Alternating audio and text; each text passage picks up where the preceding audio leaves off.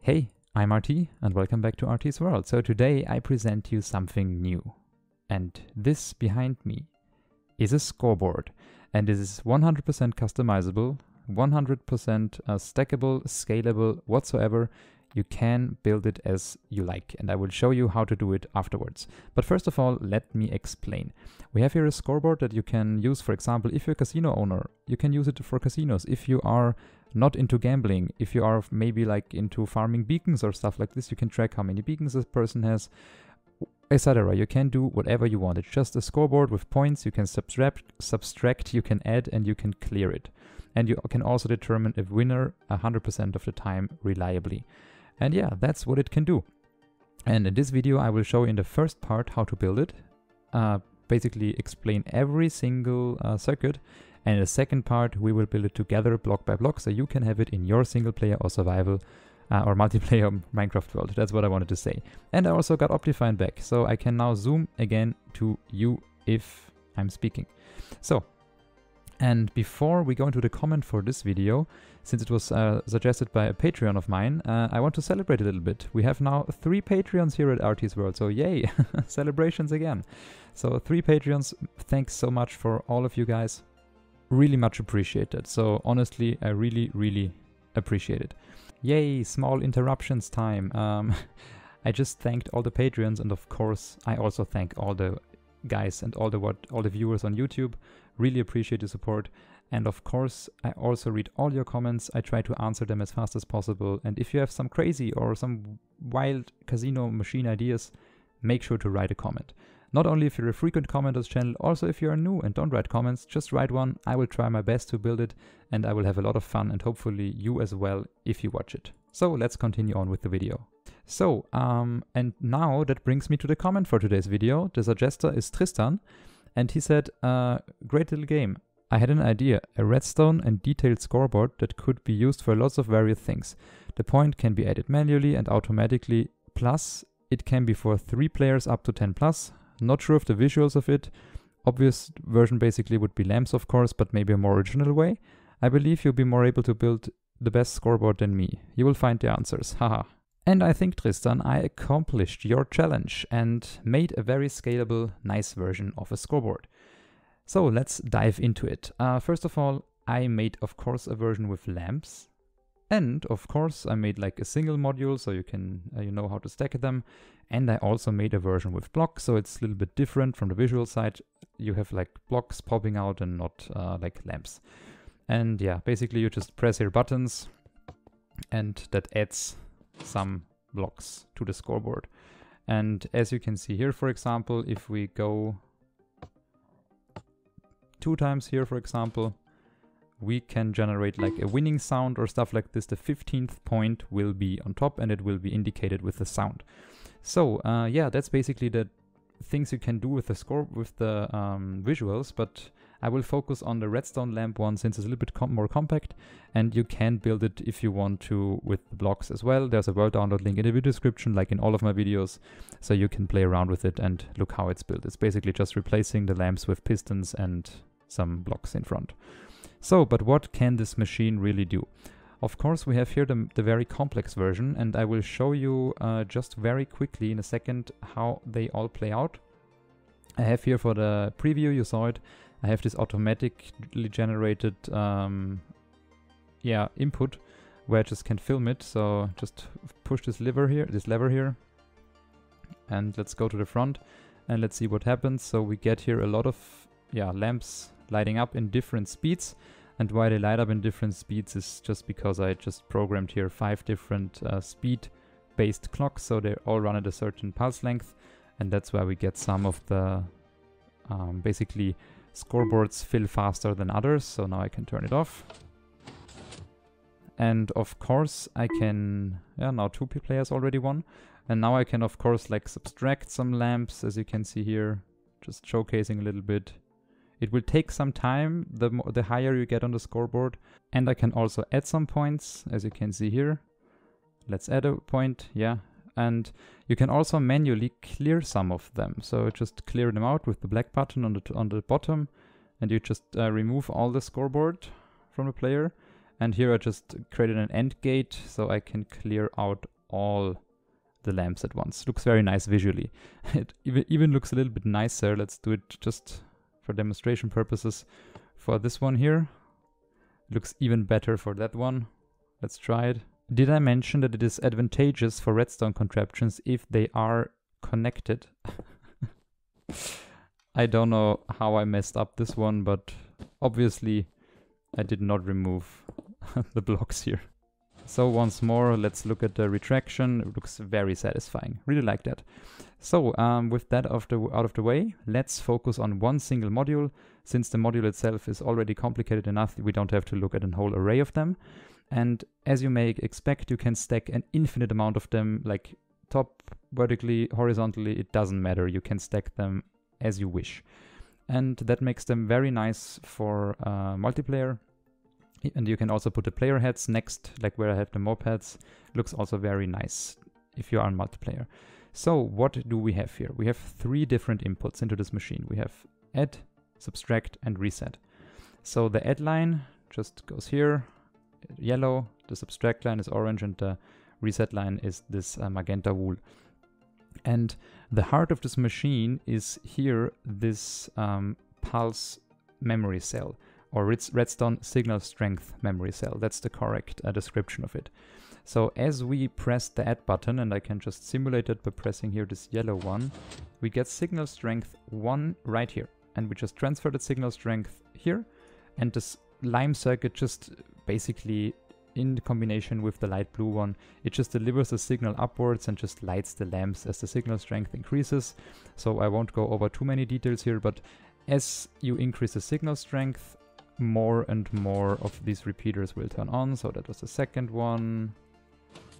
That was the third one. You get the idea. And basically we light the lamps always in this rectangular fashion, like always the left bottom lamp, then the upper one, go to the right, and then to bottom again.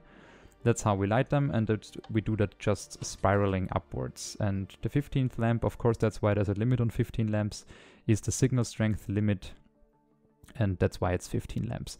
We could, of course, use 2 of those. Like if we have signal strength 15 and get another pulse, we can add another cell and go to 30, but I just limited it 15 here. You can do that as you like. You can also add 2 modules together to get to 30 points. It doesn't matter. You can completely customize that. And if you need less than 50 points, yeah, just don't build it as high. Just like clear it out at 8 or top it off at 8. So, but how does the system work? Tristan specifically asked me for adding manual points and also automatic points.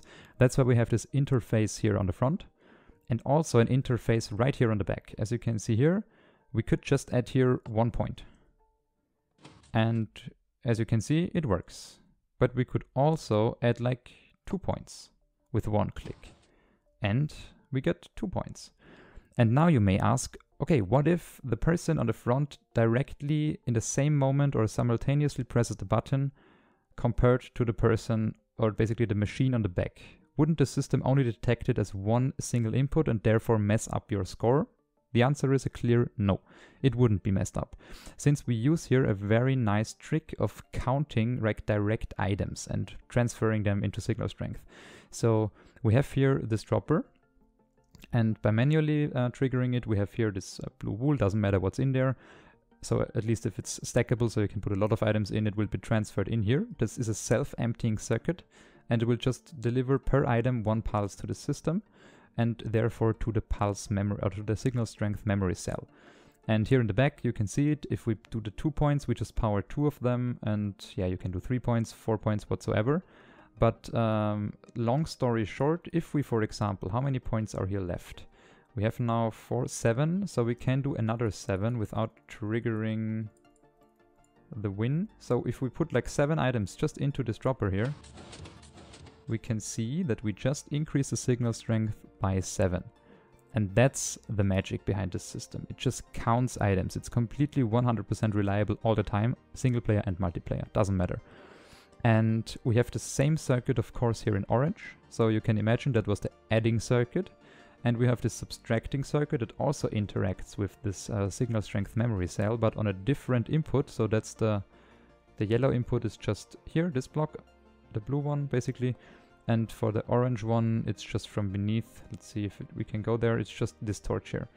And same mechanism. If you want to, by machine, automatically decrease it, the scoreboard by 1 point, we can add it from behind, like with the yellow circuits. And if we put in, for example, now like 10 or so items into this dropper, it will decrease the signal strength by 10. And since we had 14, 4 lamps should be left afterwards. So that's how this system works. It's completely reliable. You can press at the front and the back basically simultaneously, and it will get counted as different outputs, different inputs, and therefore will be processed correctly. And yeah, here I just made a small mistake. I just power here the same dropper. So if we would power them simultaneously, in this case, it would mess with the system, but you get the idea. You just have to put it right here, put here another hopper. So minor fix here at this point, just do it like this. And yeah, no, don't write a sign, but you get the idea. You have to have 2 different hopper lines facing into the main dropper to get this non-dependency of the circuit. So, and that leaves me just with one more line left, which is the pink line, the reset line. The reset line just powers this pulse extender here, which is a 4 comparator pulse extender. And yeah, it interacts again differently. This pulse, this signal strength memory cell has 3 inputs, like the add input, the subtract input, and right, where is it? If we power basically the subtract input for a longer time, so yeah, it's only 2 inputs technically. If we power the subtract circuit just shortly, we subtract 1 point, but if we power it continuously, we subtract all the points. So let's just add, yeah, that should be sufficient to fill the whole board. Let's fill it to the brim. Nice. Yeah, and you can also overshoot. If you get another point now, it's not 16, it's still 15, of course, since that's the limit of signal strength in this case. And yeah, if we now power the magenta circuit, we can see that we depower, or we subtract basically all lamps in one go by depowering this torch here. Not for 2 ticks, like this circuit here on the bottom does, the subtract circuit. We just power it for like, I don't know that from my head now the ticks, but it's like a lot of ticks. It's like 50 or so, which we can just subtract all the lamps. And yeah, that's basically how this machine works. It's not too complicated, to be honest. Yeah, we can get into the complications here with the building part. You have to build it in a specific way, of course, the interaction with the lamps or the pistons. But other than that, I would say it's a pretty nice, pretty compact build. It's stackable. It is great to have a scoreboard. And I will see in a second in the block by block tutorial. So welcome to the block by block tutorial. And this time I just pre-built just a minor section. It's not that much this time, I promise. And yeah, we have just a 6 wide platform here. It doesn't matter how basically deep you build it, just extend it as you want to increase the view. So yeah, just build it like here, like 15 blocks, or just here like 5 blocks or so. But 6 blocks is your repeating module, or your repeating unit. And for the repeating unit, we actually only need 5 blocks, as you can see here from the top. The 6th block is just a spacer, but you need the spacer, otherwise it will not work. So 6 blocks repeating unit, but 5 blocks are only used. So what we have to do now is just place frame, and this frame is like 2, 4, 6, 8, 10, 11 blocks high. And we have here this, what is it, 8 by 2? No, 7 by 2 pattern of redstone lamps, and you can pause at any point if you want. And then on top we have the player head or creeper head and another 15th redstone lamp. So here on the bottom we also have this add and subtract buttons, as well as the reset button. And now we just go to the back, where we build now in green this kind of shape here, and we just place repeaters all over the place, like so. And then we also gonna place right here a redstone dust, a note block right next to it, like pitch, whatever you want, and a piece of iron beneath, so we can have a nicer sound there. Next, so we power basically all second rows now, starting from the top. So we need to power those, and those as well.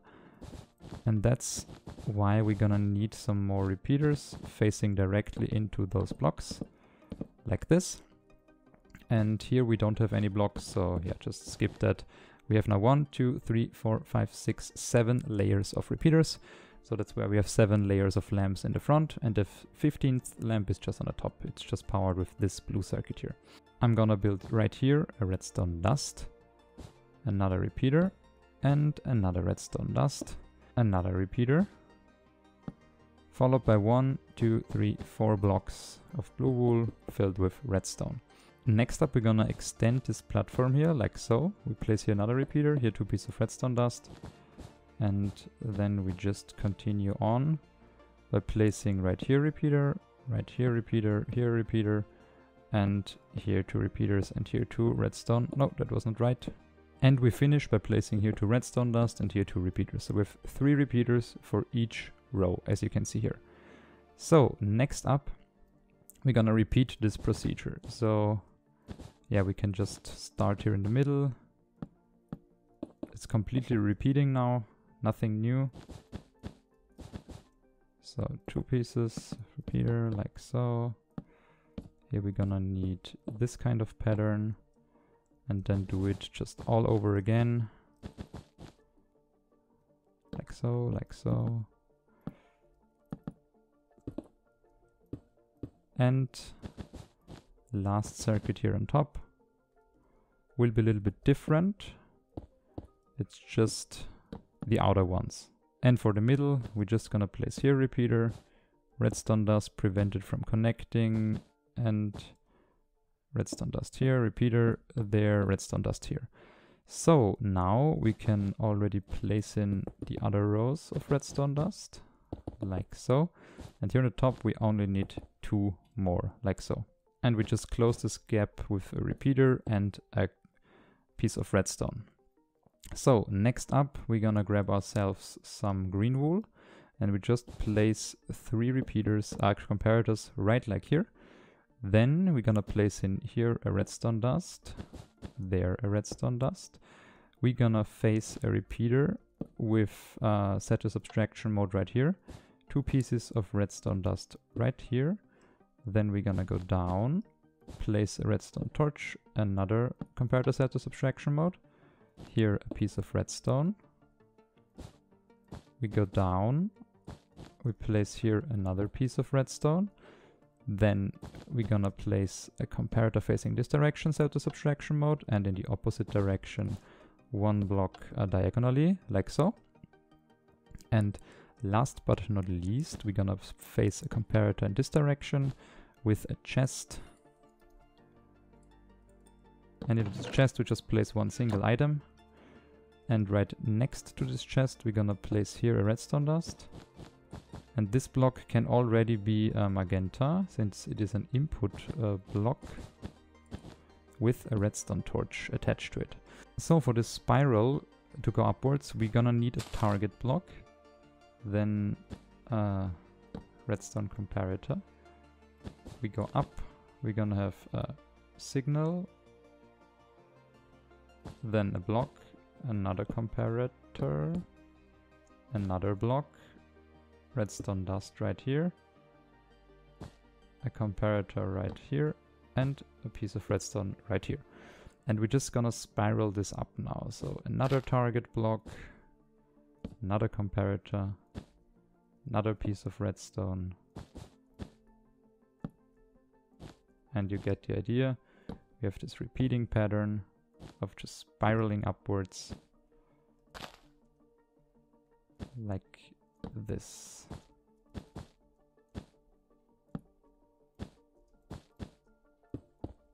So, with this task done, we can now place in the blue input. It will be right here. That's it. And we're gonna place in repeater set to 2 ticks, a piston. Where do I have my pistons? Here. Piston and another repeater set to 2 ticks. And then we're gonna place here a self-emptying dropper circuit. And those circuits are pretty easy to build actually. So we're just gonna have here a comparator, repeater, repeater, repeater, and redstone all the way. And now we're gonna place in a dropper right here and a chest on top of it, like so. And here a block, so this repeater can power it. And if we place in, for example, just place like 4 wool, we can see we have now signal strength 4. That's exactly what we want, so just place in another one. And from here on, we're gonna need some hoppers. And here is the first hopper line, here is the second hopper line. Of course, you can do as many as you like and just get some droppers filled with wool to power everything. So those are our 2 inputs, and we can also use some composters to reduce the lag a little bit. So to sum up, if we now get the yellow wool from the top circuit, which is this one here, just get it there, and we just need to get into this block here with this kind of circuit. And from here on, I would suggest using all the way repeaters, since you can run into issues if you place in a redstone at a different point. I will show you why. If you, for example, don't put this repeater here and just have a redstone, it will connect to the next circuit adjacent to this module, and it would just mess up this whole sequence. So just repeaters to the like all the way to the end. It's a little bit of repeater wasting, I know, but yeah, you can remove repeaters later on and it will still work. But if you don't do that and just put in the only necessary ones and you just misplace them by 1 block, your machine will not work. And yeah, that's what I want to prevent here. So next we're gonna place in our magenta wool circuit, and we're gonna do that right here. So that's the block, and we're gonna rotate this block here. I just did a mistake here, and yeah, now we already subtracted 1 lamp, I think. No, we didn't, I was fast enough, but we just rotate it. Make sure to start with that. Sorry for the misplacement. Then we're gonna place a repeater set to 4 ticks. This 2x4 platform with redstone here, comparators right here, and facing in the other direction.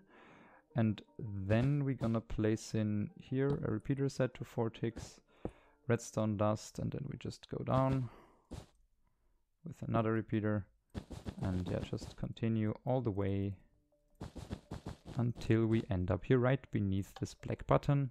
And now we're gonna place here some redstone until we get to the chest, and from there on just repeaters all the way through. Good, the reset circuit also works now, so we can just reset it. Should clear out all the signal strength. And yeah, just for demonstration purposes, I will just get like another 8 of them and let the machine run. And in the meantime, I will install the orange circuit. So we're gonna start right here with the torch afterwards, and the second one right here. So just place it there, so this one should be off, this one here on. And now it's just a 2-tick repeater, it's a piston in the floor, another 2-tick repeater right here, and then again a self-emptying dropper, which looks like this. We're gonna again have our chest right here, and oh, that's not right. So, and redstone. Okay, that's our self-emptying mechanism. 1 input, second input, reduce the server lag with some composters, and some oh no, that was the wrong direction. Some pre-filled droppers facing into the hoppers. They should be able to get us the 2 inputs. So here with the first input, here of course we have the second one, which is the automatic one, right here. And same goes for the bottom circuit. We have the first input right here, which looks like, no, that's not right. Looks like this. And also here on the top, it's very important to place here a repeater as well, otherwise we will power this redstone. So, and then we just gonna go with a redstone line to this point. In the meantime, we have here another input at the back for resetting it, for subtracting a point, and also the reset point can be here, the manual one. So that's our manual reset point. So let's get some buttons. The crimson buttons are now just for showcasing Oh no, that was not my intention to lose that button. The crimson buttons are just for showcasing where we have the automated inputs from the back, and those buttons are just the manual ones from the front. So now we have to get the signal down, so that's our second line right here. So we just input again with some repeaters, all the way repeaters, until we get to this chest. That's where we need to place a redstone dust. We're gonna block down a redstone torch, redstone dust, redstone torch, and we can also remove that orange wool and replace it with an iron block. Perfect. So that's basically it. And if we now look at the front, we subtracted already 1 point. We can add points now. We can subtract them. We can add, as I showed you, from the back a point. We can also subtract from the back a point. Let's see if we'll see it. Yeah.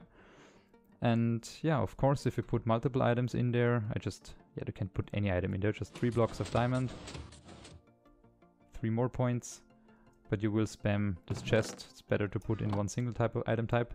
And then to the bottom, yeah, what we can do now is like 3 observers, 1, 2, 3. And if you want to reset it, just press the bottom button and you will clear out the whole machine. So that's it with the block by block tutorial, and I hope you enjoyed this video. If you want to build it with this block version I showed you before, you have to just... Where are my pistons? Where are they? They are not here. Here. If you want to place some blocks, you have to just use them here. Just instead of the lamps. Then you can use the blocks, but then you have to get this kind of... What is it called? The frame around just 2 blocks to the front. Yeah, but you get the idea. It's super easy to swap those lamps for pistons, and you can get this design here. But if you're not sure how to build it exactly, there's a world download link in the video description as always, and you can download it and play around with this scoreboard. Yeah, I hope this scoreboard will help a lot of you out there. Just some limitations of this version, since I didn't include the subtract version here. This version can only add and clear out, so don't be surprised if this one lacks the subtraction circuit, but the subtraction circuit is completely modular and independent, so you can just, yeah, place it there as well. And with that said, thank you for watching so much. Thanks again to all my Patreons and all my subscribers and all the people that comment and like all the time. Really, really appreciate it. So thanks for watching, and I'll see you in the next video. Bye bye.